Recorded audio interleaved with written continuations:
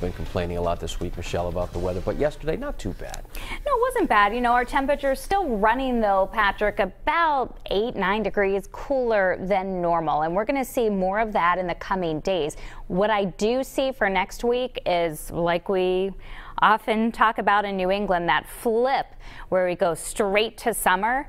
I'm seeing signs of a significant warm up by the end of next week, with some of our computer models showing temperatures into the 80s.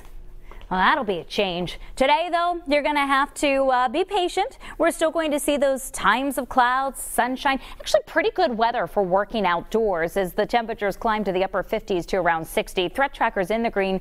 No severe weather today or Friday. I do think you'll still be able to get in those outdoor sporting events for Saturday morning, whether it's a soccer game, baseball game. As you head into Saturday afternoon and evening, we've got a higher chance of the rain impacting those outdoor activities. Looking at our hurricane barrier camera pointed at the Eyeway, we do have some clouds overhead, and we're seeing that in Newport too. So a little colorful sunrise coming up here at about 5:30 this morning. Newport, you're running in the upper 40s, 52 in Warwick right now. The temperature in Providence in the upper 40s, and we're similar as you head into Cumberland, 48 degrees.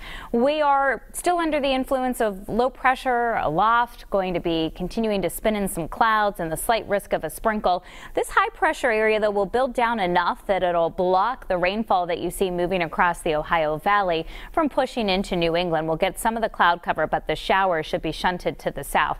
Wanted to show you the storm system that's developing for the weekend. This area of low pressure is going to head east, move out into the waters, and then strengthen as it tries to pass near us in southern New England by Saturday night and Sunday morning. I'm going to walk you through that time frame, but today very similar to yesterday and the day before and the day before that. Clouds, some sunshine, around 50 for the morning hours, and afternoon highs climbing to near 60 by 3-4 o'clock in the afternoon, with winds out of the northeast and east at about 5 to 10 miles per hour.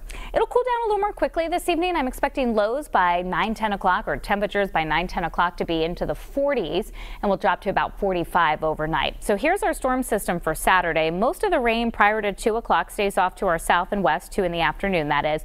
And then as the afternoon goes on, that rain pushes in. So the evening and nighttime hours of Saturday do look rainy. Quite a stormy start to Mother's Day. Could be some heavy rainfall at times. The heaviest of the rain lifts to the north and east by Sunday afternoon, but there'll still be some lingering showers into Sunday night.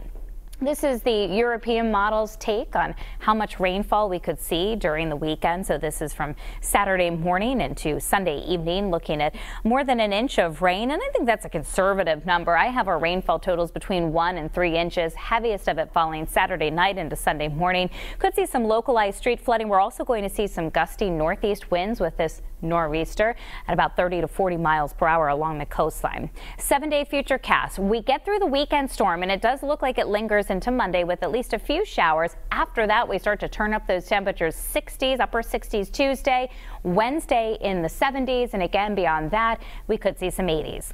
Full Futurecast always available on your mobile device, the Pinpoint weather app.